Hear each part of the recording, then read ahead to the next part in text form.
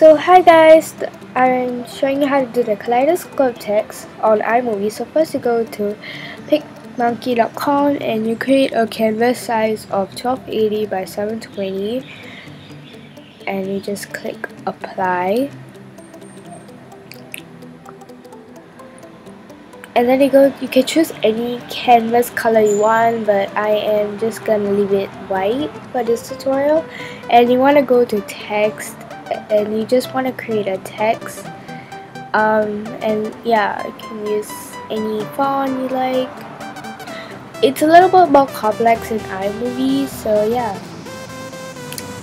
So I'm just using this font. If you want to know where I got this font from, I got it from thefont.com, and I'll put the link in the description box below. Just if you want to download this font.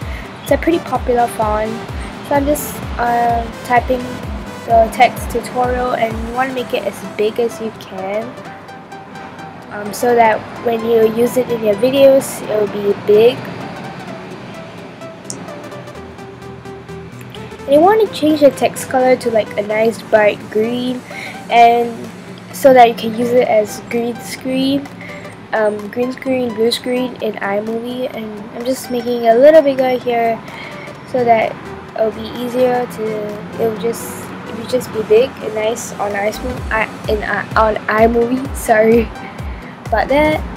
And you just want to save the image, and yeah, you can save it to the best quality, but I'm just leaving it in that medium size quality, and just save it. And then after that, you want to open up iMovie, and I just have some previous projects there. You also want to have a kaleidoscope like imported into your iMovie, and I am just binding for that. Sorry about that, it's just taking so long. Okay, and if you want to know where I got my kaleidoscope, it's actually from Gabrielle. She's a really great YouTube channel, and I put her link in my description in almost every video. So yeah, you can check her out, and she has many kaleidoscopes. So there's a little bit of error there. So you want to put your kaleidoscope below your below your text, and then you want to go choose the effect from cutaway to green screen, blue screen, and now it's gonna play in your video like this.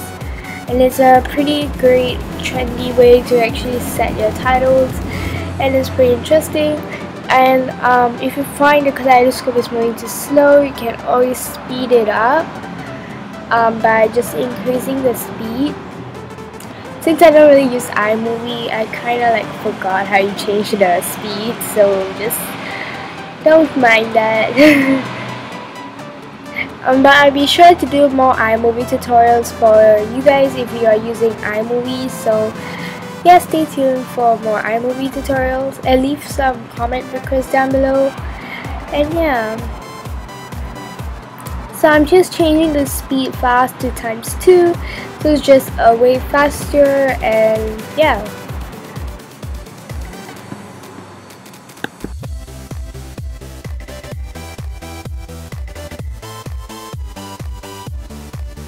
okay guys, so this is the Final Cut Pro one. For this one, you don't really need anything. You can actually do it on fcpx itself. So first, you just want to go to custom background and just get custom, just a plain black one. You can actually change the color, but since I already did a white one, I'm just gonna do like a black one here.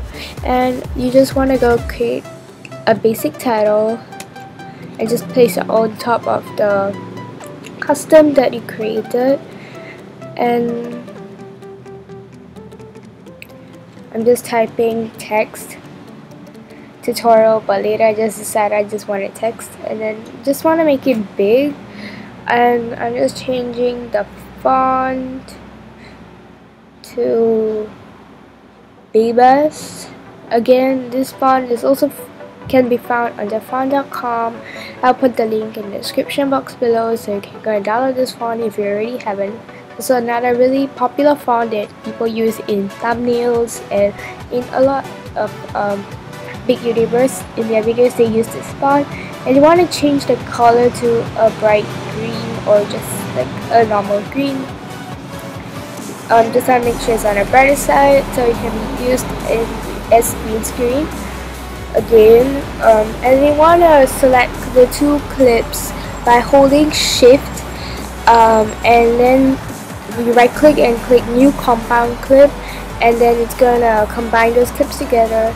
And I'm just gonna take this kaleidoscope that I got from Gabrielle and place it below, and then you want to place Kia on top of the kaleidoscope text, and so that it's gonna key out the green screen, and then you have your